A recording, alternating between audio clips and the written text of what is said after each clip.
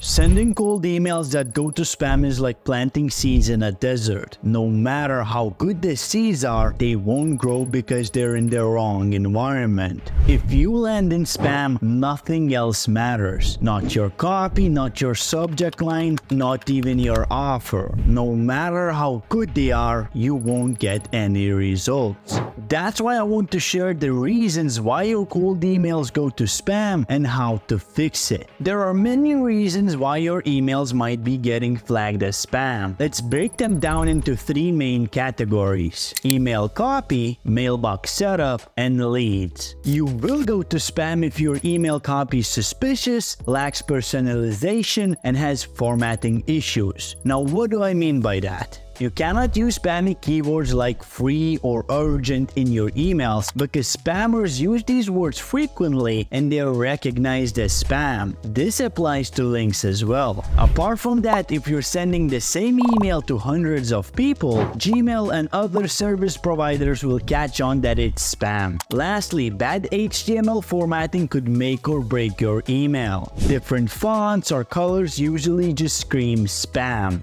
But how do you fix all of this? First, to fix the email copy itself, either rewrite the whole copy yourself together with adding spin tags, or use Salesforce AI personalization feature which will make unique email for each recipient. This will greatly increase your delivery rate. If you choose to rewrite it yourself, make sure to not leave any spam words or suspicious links. And don't forget to add custom variables such as first name or company name. This, together with spin tags or AI-generated emails, will make each email unique and will keep you out of spam. Now, if you want to fix HTML problems, it's super simple. Simply toggle HTML only in your sequence settings and you're done. Moving to mailbox setup. Simply put, if your mailbox isn't set up correctly, email service providers won't trust you and push all emails to the spam folder. This starts from having a professional domain and ends with email warm-up. Let's fix all of it. To set up the domain correctly, first purchase a domain with high reputation. This means .com domains are much better than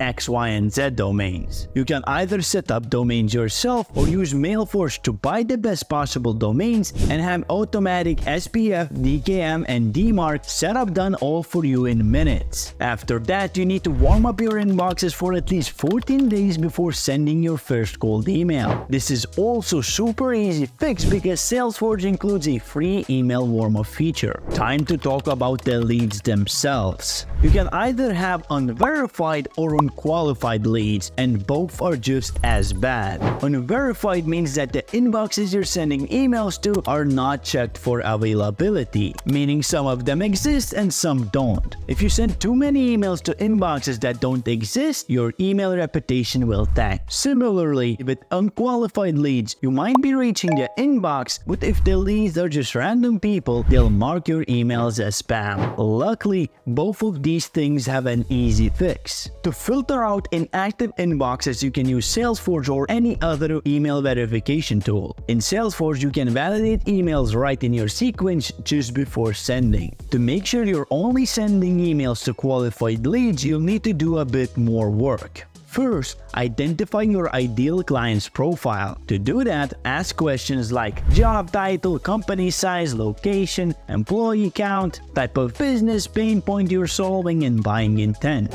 And only send emails to leads that match your criteria. Now, if you apply everything I told you up until this point, you should see a huge increase in your cold email results. If not, drop your problems down below in the comments and I'll try to help you out personally.